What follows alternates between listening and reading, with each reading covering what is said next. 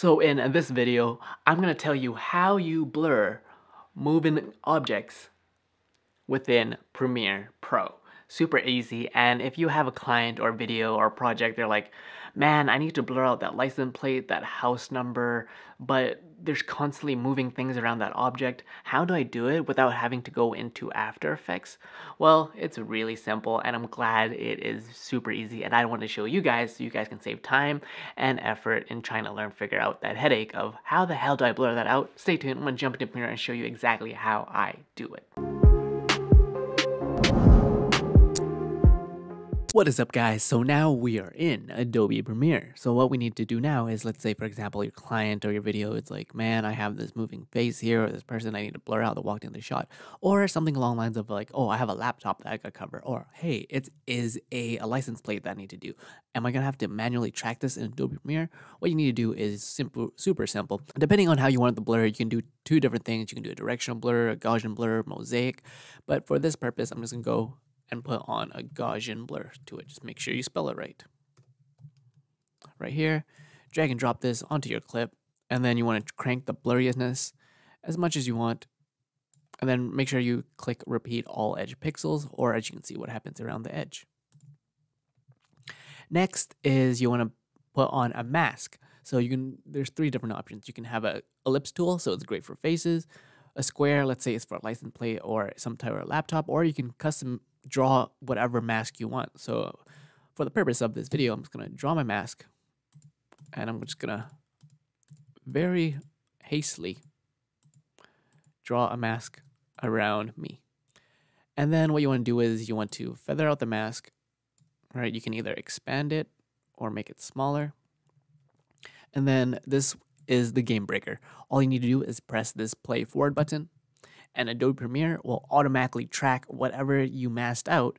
So even if there is movement, the Gaussian blur layer effect will try its best to detect whether or not there's movement, and it will adjust the mask accordingly. So depending on how fast is your PC and your power, it might take some time, so just wait a while and you'll see the tracking option, and just give it a minute or two. Once the mask is completely done, what you want to see here is the mask pass. You'll see a bunch of keyframes created by Adobe Premiere, and you just want to simply just drag through it and see whether or not the keyframe was actually made. So all you need to do now is to play it, and as you can see, Adobe Premiere is automatically tracking me with this Gaussian blur layer. Although it's not perfect, as you can see there's movement, and I do not control any of this movement. That was all done within Adobe Premiere. And also made a sample clip right here where I just blurred out my face. Same thing. As you can see here, there's a mask here on my face. And if I press play, you can see my mask I have a Gaussian blur. There is a parts where it's not perfect. So what I would do there is I would probably expand the mask a bit. Press play again. All right, it's tracking my face, completely blurred. Super simple. And now you probably just saved lots of time manually having to track and move this, because before, I remember in the older versions of Premiere, I had to manually track that, and that was such a pain in the arse. So that's how you do it. Super simple, guys, and I hope that was able to solve your problems of masking things manually. So now that you know how to do this trick, do it for every time you have to blur something, but also be aware that it's not gonna get perfect, especially if there's like more contrast, or you're not properly defined or in focus. Adobe Premiere is gonna have a hard time, so you always want to double scrub through this. And if there's a spot that looks like it's not correct, you can either fix it yourself, or you can just press the reverse and it'll track it backwards. That's the cool thing about this tool, is it can track backwards and forwards. And there you go, guys. That is how you blur moving objects within Adobe Premiere without having to do track motion and After Effects or all that fancy stuff, just within Adobe Premiere. And that, guys, is how you simply blur anything, especially moving objects, with simply just using tracking and Adobe Premiere. And if you want to get more serious about learning a crash course of using Adobe Premiere, link is in the description below. 14 days free off of Skillshare, where you can have access to all my courses, and one of them is actually learning Adobe Premiere in under 30 minutes. Guaranteed you know all the basic shortcuts that I use.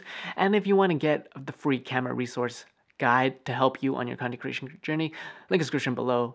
And I hope this was able to help you a little bit with that headache, because I know back in the day when I had a client video and I was using Adobe CS6 and they're like, hey, I need you to blur this out, and I'm like, oh my god, I have to manually keyframe this. But luckily, with the newer engineering of Adobe Premiere, I can use that all automatically to save me time and headaches.